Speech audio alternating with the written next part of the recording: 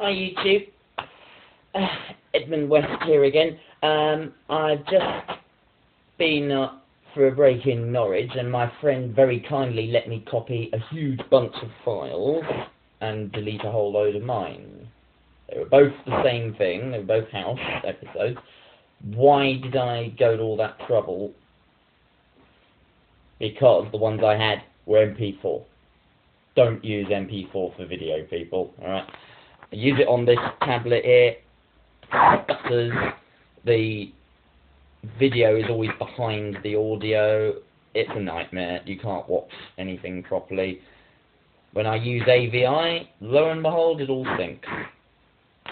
There's obviously a reason why nearly all video files are AVI. MP4 is inferior.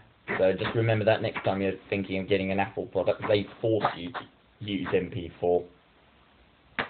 I don't know why this is. Maybe there's some people out there who do know. It'd be interesting to find out why. I'm guessing MP4 is proprietary and AVI is open source, but that's based on my prejudices. I might be wrong. I'll have to check that up.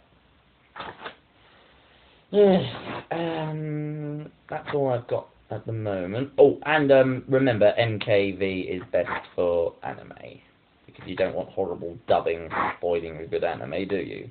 See you later, YouTube. Bye-bye.